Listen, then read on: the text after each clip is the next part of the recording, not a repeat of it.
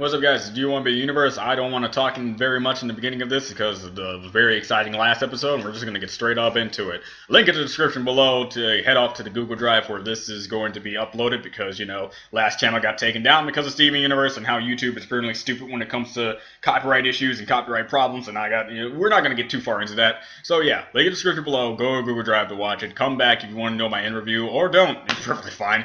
As long as you got your feel of the reaction, it's fine with me. 3, 2, 1, now.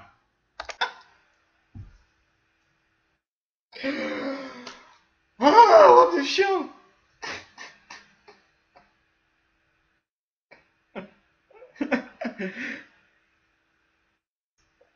Oh, jeez.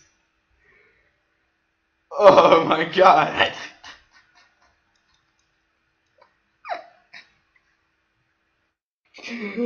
Oh. Oh my God.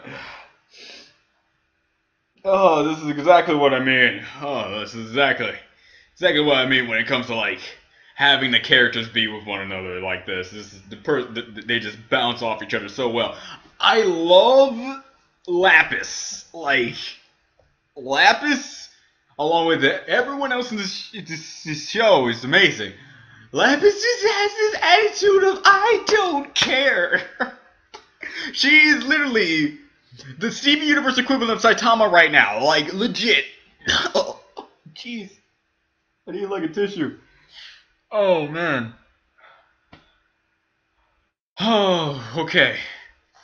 Calm down now. I'm calm. Alright, this episode was, by far, to me, one of the funniest episodes in all of Steven Universe. Bar none.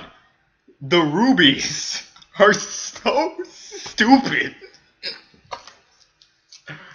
Like, it really,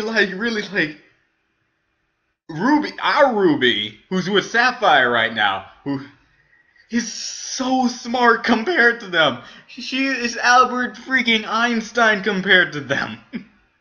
Alright?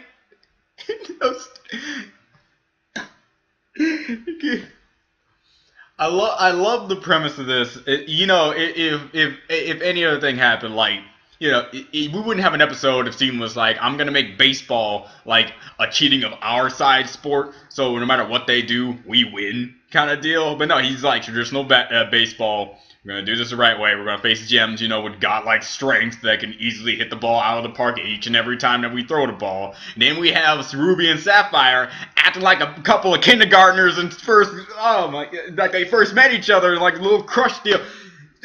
It really is funny how they like. This is kind of the thing that we kind of expected them to act like when they're inside Garnet. When they are Garnet, this is exactly what goes on in Garnet's head like almost every single second of every day. And when they're not Garnet, they still act like that because they love each other so much. And I literally teared up. Like, I literally teared up when Sapphire's like, I just want to have my eye on you. I mean, like, that's love. That is love, but I really wish love was that easy and that love was like that. I would actually pursue a girlfriend if it was actually like that, but since I already know how the world works and humanity is stupid, I'm not going anywhere near a relationship, considering the fact that I can't maintain a relationship. I can't even maintain a dishwasher. I'm not going to maintain a woman. So, with all that being said, this episode, bar none, funniest episode, loved, even with Peridot and her small moments in the episodes, are one of the greatest. Like how she thought she was the leader of the Crystal Gems, and how bluntly honest that these characters are with each other, especially with Peridot and Steven, just like, oh, we're doing just fine. No, you're not. You're lying to me, only to make you feel better. Well, thank you. Oh, man. And they didn't even care. It's like their mission was just to get Jasper. They weren't even coming after Peridot. They were just looking for Jasper. And even after finding out, like, they were so stupid and don't understand like the hierarchy and how things work so much. Even when they saw two opposite fusions fuse with each other to make something completely different, and what used to be known as an abomination, as we saw from the flashback, they just saw it like, they're gems. Fuse so we can fight them. That's it. They didn't even be like, oh no, that's disgusting. That's horrific. They're crystal gems or something like that. No, they're just like, okay, they're gems. we've been duped. We've been hog dangled, fused with each other, and then they make one giant red thing, red ruby, which some people kind of complain about how the designs of like all the rubies combining one another makes just one giant one. I for one think that's by far the smartest thing you can possibly ever think of when it comes to this kind of stuff. When you have when you have multiple of the same and they fuse with each other, you're just gonna get a big one of the same.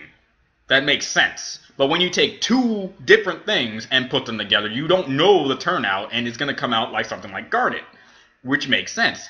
I like how they really thought about that. So we got like a whole bunch of sapphires, and they all came together, we'll just get a giant sapphire. Same thing with pearl, same thing with amethyst. But if you have amethyst and pearl, you're going to get a different gem. You're going to have garnet and other gems, you're going to get a different gem. That makes sense. I like how they did the dynamic, and I don't know if I really increased that enough when I first saw it, because that's brilliant.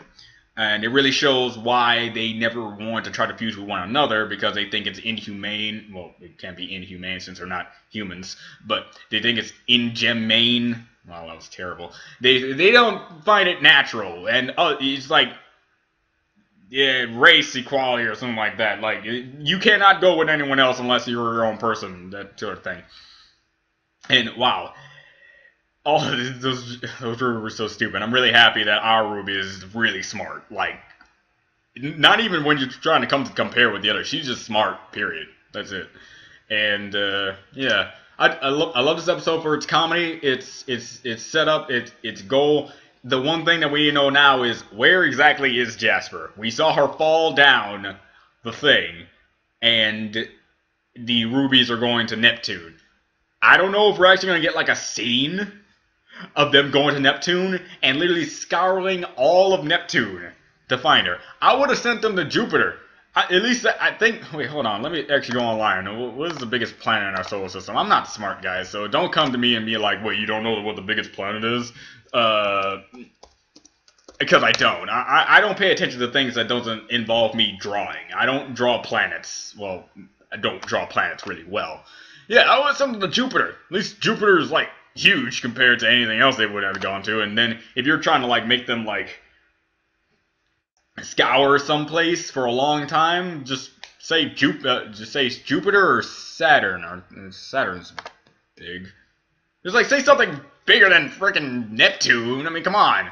I know it's like farther away, I guess, but you just pick something and it makes them take a lot more time. So just like that's all I gotta say. Yeah, that's pretty much good. So I love this episode. And yeah, I pretty much have nothing else better to say than that. Can't wait until the next episode comes out. That's the one thing I can't wait for. And I'll see you guys next time.